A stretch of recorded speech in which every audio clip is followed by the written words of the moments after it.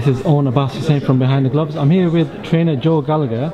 We're here at the Scott Quigg press conference before his fight with Stephane Jamoye. How's Scott's training coming along? He's had I wouldn't say it's a brilliant training camp, because we've had the frustration and disruption of changing opponents time and time again, but what Scott Quigg's managed to do is stay focused, stay disciplined, and put 100% commitment and focus into each training session. And like I say to it now, he's ready to rock and roll Saturday night. And how do you, as a trainer, how much of a frustration is that for you as a trainer when there's a change in opponent?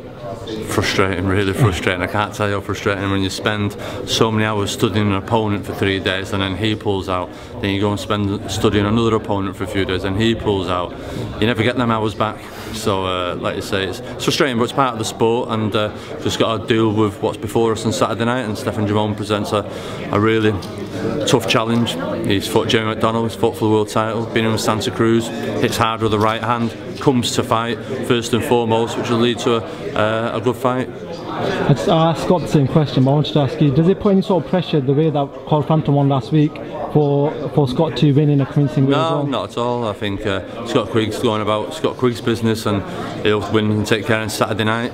Carl Frampton fight happens, great. Obviously Leo Santa Cruz is there as well, and he's shown an interest to take the fight before the end of the year, so possibly Quigg could be fighting Santa Cruz before the end of the year, so we'll just have to sit and wait and just talk about it Monday morning. Of course, just wanted to ask you, in the press conference itself, were you riled up by the fact of certain comments that happened after the Frampton fight by certain members of the team about 900 people that Scott Quigg can fill in very? Yeah, I thought it was just the well-known, the well-capable. It was a cheap shot, but listen, at the end of the day, people have got to come and buy tickets to watch them two fight, and listen, everyone has an opinion. Last weekend, I know this week everyone's saying Carl Frampton's top dog. I'm sure next week everyone will be saying Scott Quigg's top dog.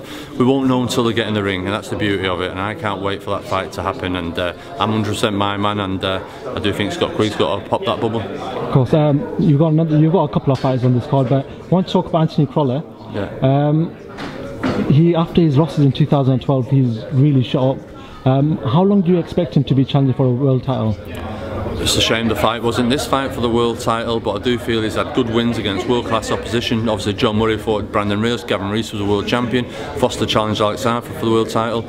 I think Anthony's matured, he's understanding the sport a bit better, and I think the trips out to America over there and Wildcard and in January there, sparring numerous rounds with Ray Beltran and that, have stood him in great stead and given him a self-belief that he's more than capable of handling himself with the elite of the division.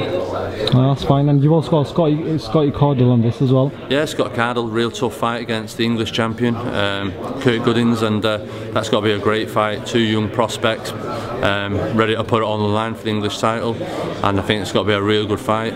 Also two other kids on the bill. We've got Jose Burton in a 4-rounder and Marcus Morrison, who, Sweet M&M as we nickname him, he's got to make his debut, and he's one kid to look out for in the coming years. How proud does it make you that you've got so many fighters on the Sky Sports event week? Every sort of Sky Sports event there's normally a Gallagher fighter on there. How proud does that make you?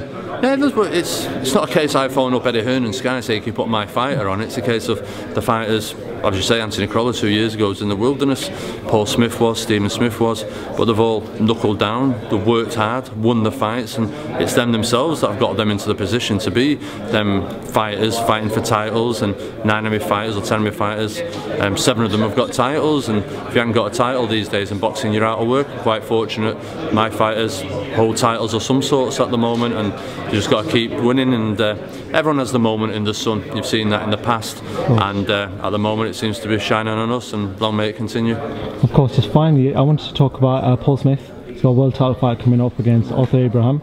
How's he coming along for that? Brilliant, really looking forward to Paul Smith's his first world title fight. I think it's Arthur Abraham's 18th, 19th. Beating him with Andre Ward, Carl Froch. Listen, you can reel them off. It's a huge gulf in class. People look at it, but Arthur Abraham don't feel it's the Arthur Abraham that we all know and feared so many years ago. We've still got a huge respect for him.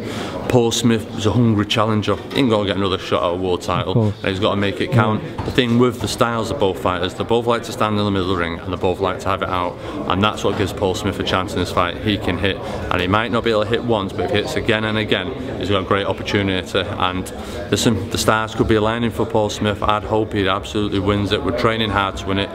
We win it, fantastic. Listen, hey, who would have thought that, the real Gone Kid? He's done it, and getting goosebumps about it now. But I've got to switch on for Saturday night now first, so let's get that one out of the way first. Of course, no, obviously that's fine. I just wanted to talk to you one more about Callum Smith. Our US viewers actually saw him in America on the undercard of Kell Brook. Yeah. Obviously, how highly do you rate him? How highly does the gym rate him? And how long do you think he'll take before he's fighting in America himself? Yeah, well, listen, Callum there, he had a good win over on the Kell Brook undercard, first round knockout. I think that's 7 in his career up to now. He's turned over from the Olympic Games, just missed out on them, turned over, and he's had a phenomenal run. His rank, I think, is number 9 or 10 in the WBC now. He was ringside watching Beaker, Durrell. I won't say Callum Smith's ready for that yet. I do feel he's like 12 months away from it, but he's going to be interested in some decent fights coming up now before the end of the year. He's the WBC international champion, and we're looking at possibly fighting the likes of, like, possibly say George Groves in May, June next year. That's the type of fight at Anfield where we'd want for Callum Smith, but he's got huge potential, but only time will tell whether he fulfills that potential. Perfect. And finally, I just wanted to get any sort of social media that you're on that we can promote to the US viewers. So are you on Twitter? Yeah, I'm on Twitter at Gallagher's Gym, also Facebook at Gallagher's Gym. So yeah, just tune in, keep in, and I post not just about my fight, but all other links to what's happening in boxing.